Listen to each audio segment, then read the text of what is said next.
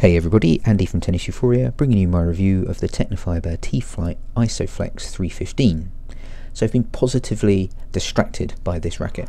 I was meant to be reviewing the Aero 98, and apologies, that is coming, but I helped someone warm up before a hit, was hanging around at a club, pulled this out of my bag, used it, and have been distracted because it's quite interesting, and chose to adopt this instead for a couple of weeks and use it. I tend to try and get at least 5 hits in with a racket. I adopt them, review them, move on, do something else. Don't play competitively anymore, so I'm able to do that. And I've had enough time with it to bring you my thoughts. I'm a fan of the T Fight line. They've been evolving, I guess. They've generally been getting stiffer.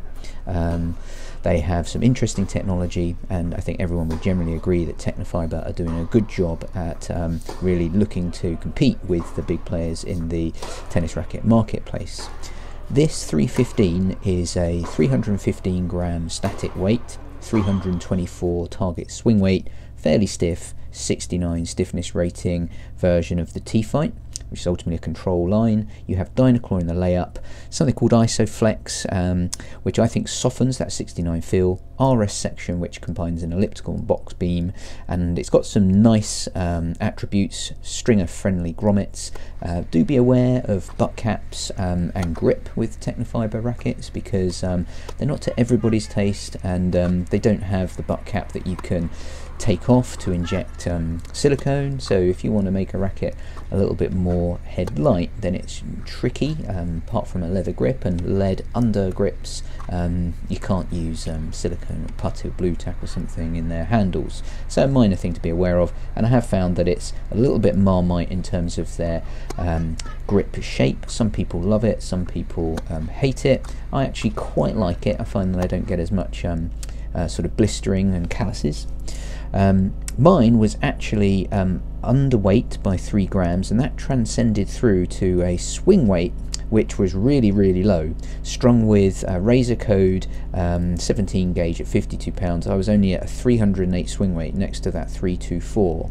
But I have to say, very surprising, even at that low swing weight, the racket was pretty solid and pretty stable. And I didn't get any clips of the doubles that I played with it. I played some club doubles for one of my clubs with it. Was actually a bit nervous about playing that game because I was aware of the swing weight being quite light.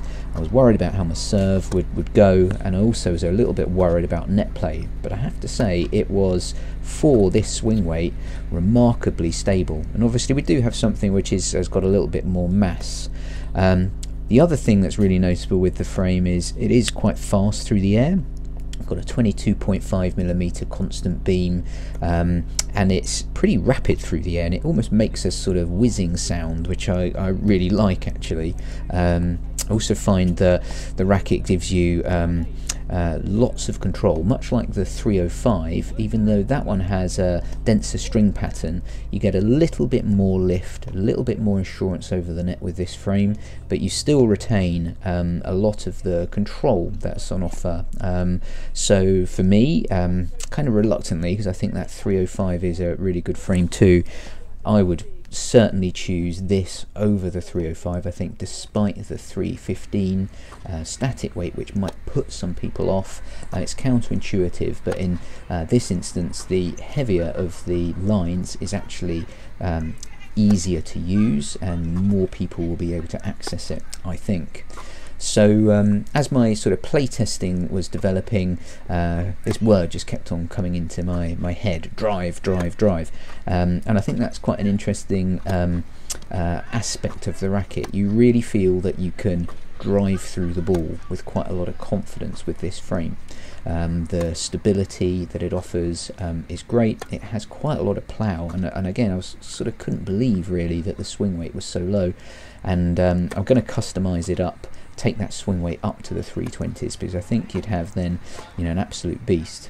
In terms of who this racket is for, then I tried to demonstrate in these clips, or this sort of short game, who it's for. This is a brilliant attacker's frame. It's a good all-court frame, great on serve, lots of precision, whippy, fast through the air, but stable. You can really play your 1-2s with confidence. It's got enough mass to hit a big serve. You can also hit your targets. So if you're an aggressive player, all-court player, likes coming into the net, I think you'll get on really well with this frame. That said, if you are somebody who likes to play creatively from the baseline too and come in on occasion, this is also a really good frame. So as you're probably guessing, this is a really good review for me. I think this is an excellent frame. I was disappointed with that swing weight, but that's relatively easily improved with a small bit of lead tape, and I don't feel I need to sort of drastically improve stability. It's just about getting a bit more plow and taking it up to what its potential can be. So big thumbs up for me. Definitely give this one a try. People like pro staffler users, pure strike users, anyone who's looking at radicals should definitely look at this frame. Don't be put off by the 315. It's much faster through the air than you'd expect. So excellent racket. I definitely could play with this if I was a competing player. This would be high on my short list to be my racket of choice. Hope that was of helpful and of interest. Please subscribe to the channel because that will, as I say, motivate me to make more of these, and see you in the next one.